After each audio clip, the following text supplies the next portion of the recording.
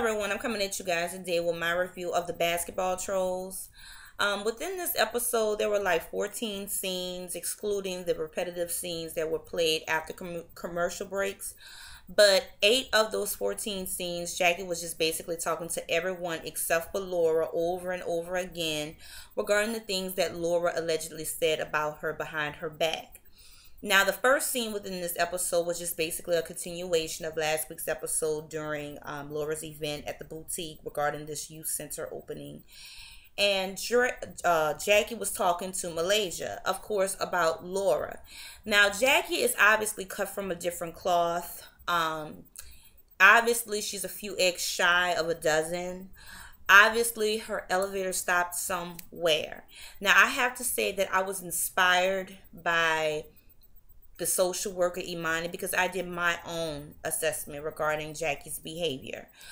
If I was Jackie's doctor, I would prescribe her with Xanax and Prozac. Prozac is typically given to a patient that suffers from obsessive compulsive disorders, which is something that I believe that Jackie suffers from because she's talking about Laura over and over again. No matter who she's with and where she is, regardless if it's shopping, taking photos for her so-called clothing line, she has to stop. And she's talking about Laura. So it's really interfering with her day-to-day normal activities. And Xanax is typically given to a patient to decrease the abnormal excitement within the brain, which is another thing that I believe that Jackie suffers from because she seems hyper when she talks about Laura. And so within this episode, Jackie went shopping with Drea for some fabrics because Drea is about to start her own bikini line. And of course, Jackie was talking about Laura, and she revealed to Drea that Laura was saying things like, she can't dress, which, there is no argument needed with regarding that statement because we've all seen Jackie's taste in fashion in previous episodes. But within this episode, she had on this beaded top. She had this sheer black bikini wrap tied around her waist. I don't know if she had on any leggings, shorts, or bikini or a skirt under the wrap. But she had the wrap layered with a studded chastity belt or a studded fanny pack. I don't know what it was, but she had these shades on. She had her hair in a high ponytail, was wrapped up in like a little bun. It looked like a nappy bird's nest. And within this episode, she was also seen wearing one long earring. And she also went to Malaysia's jewelry line event wearing some cutoff shorts. It was obvious that she did not have any panties on because she had a visible wedgie. She also had on this black one-shoulder top, and she had on this sequins handbag. She did not have that ponytail, which she is known for, but she did have that stiff, straight, yucky look going on. Now, she also revealed to Drea that Laura allegedly said that her hair is always tacky. Again, there is no argument needed regarding that statement because it is tacky. 90% of the time that we see Jackie, she's wearing her hair slicked back, molded in a low ponytail in the back. And her hair is kind of thin on the sides and it looked like bicycle tracks. As a matter of fact, it looks like a Pac-Man maze on the side of her head.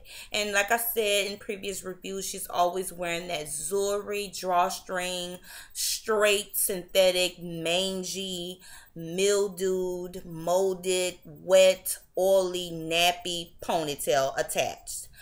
And so if she's not wearing that, then she's wearing a cap with her hair wrapped up in a little bun looking all nappy looking. Or she'll have that straight, stiff, yucky look going on.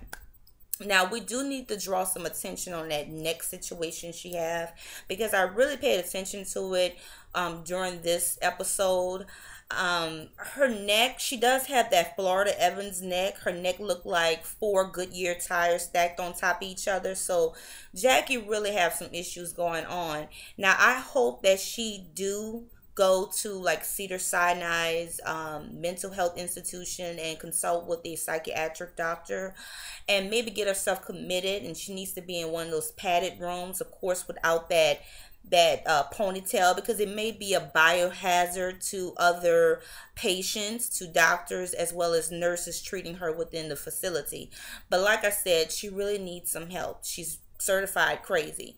Now, I don't know if you guys paid attention, but within this episode, she was sitting with Drea eating ice cream, and there was this music being played throughout that entire scene, as well as the commentary for that scene that Jackie was doing. And it just sounded like some Lifetime Movie Network suspense inspired instrumental. So I don't know if VH1 was, implying that Jackie is certified crazy, because, I mean, she really needs to be locked up in some padded room. Now, also within this episode, she wanted Drea to model some things that she supposedly designed. Now, the things that she brought to this empty photography studio were things that weren't really original, but I did like one of the dresses that Drea had on. It was the one with the long V-neck in the front. It was a long dress. I like that dress. But, knowing how Jackie mind is acting lately, maybe it's some things that she purchased from Rave, Rainbow, Wet Seal, the 579 shop, or whatever, and she's just obsessed with Drea because she was talking about how Drea legs look. She was taking pictures. I did not hear a shutter sound. I did not see a flash or anything like that. There were not any other photographers in the room. I don't believe I saw any other people in the room as well. So it just seemed like a Lifetime Movie Network obsessed type movie going on. And it also kind of seemed like a young girl answering to a Craigslist ad to someone that's just a maniac, someone that's just some kind of crazed freak. So Jackie, again, she is crazy. Now, Laura, within this episode, Laura revealed that she was moving back to Orlando to find a spot for her kids so that the kids could be closer to their father. And I just recently read this interview that she did, and I posted the link down below in the description box in case you guys want to look at it yourselves. But she admitted in this, interview that the kids played a big part of them getting back together. And I just believe that, if she's engaged, because of the kids, that is like a sad excuse for someone to get married with someone, because he could be a father to his kids without being married to her. But I just think that's just part of the reason why they're engaged. Now, I don't know if you guys saw, but there are some pictures all on the internet of him in some very tiny shorts, very tight spandex type shorts. Very embarrassing photo of him. So I don't know if she used that photo as blackmail and if it was a threat towards him, because she may have some other photos of him that may be suspect looking. Or maybe they're trying to break the record of the grace period between a NBA player and his main jump off, because the history shows 9 to 10 years. And when I say history, I'm thinking about, Evelyn's relationship with Antoine. She was engaged to him for like 10 years. Imani was engaged to Bleep for 9 to 10 years.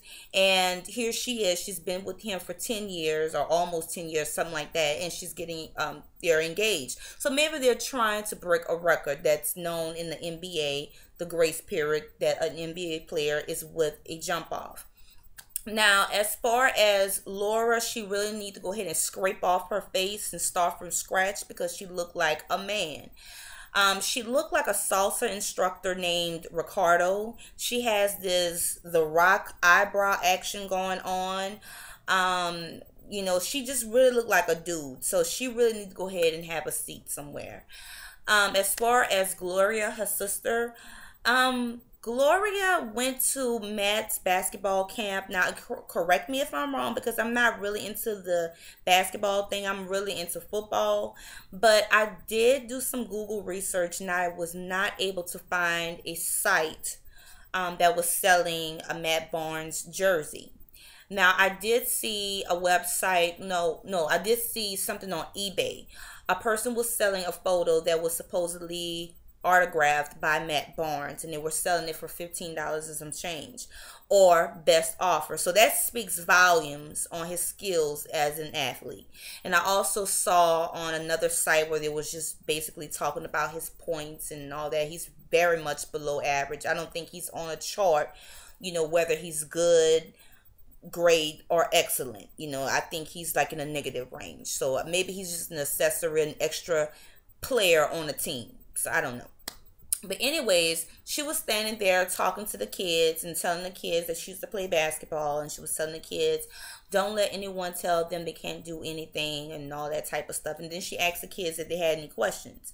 Now, if I was one of those kids, I would have raised my hand and I would have asked her, are you a basketball player now? And of course she would say no.